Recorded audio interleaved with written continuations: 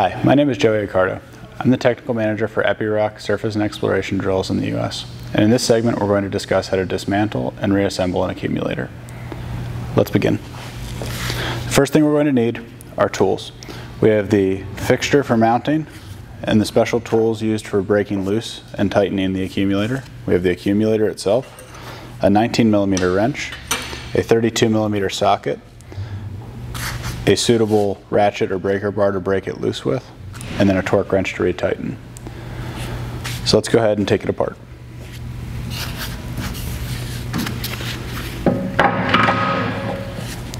The first thing we want to do after placing the accumulator on the fixture is ensure that the accumulator is empty of nitrogen.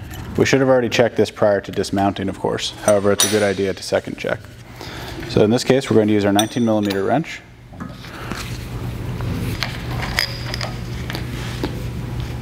The valves for charging on the accumulator have a relief cut for safety. If you hear any gas escaping, stop immediately and let it bleed off the remainder of the way, or install a gauge and remove correctly. Once that's removed, we know the accumulator is now safe. We can also press on the diaphragm to make sure that there is in fact no pressure behind it. After doing that, we're going to install the removal tool, the hold down ring,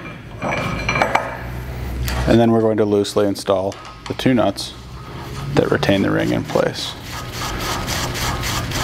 When breaking loose a particularly stuck accumulator center section, this prevents the tool from coming loose and popping off. Then we're going to use our 32mm ratchet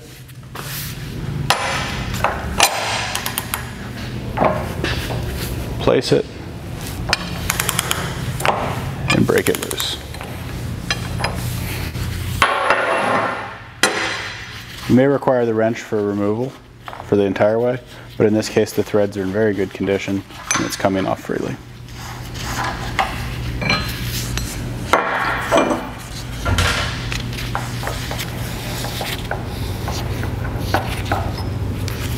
Once fully loosened,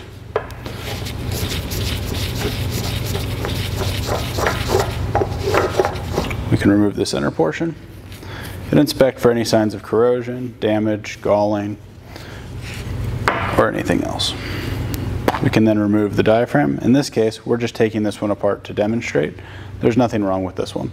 We can reuse this. However, you want to check for signs of impact, any type of cavitation, weakening of the rubber, cuts, nicks, or anything of the type. For more information, contact your local Epiroc service center or distributor partner.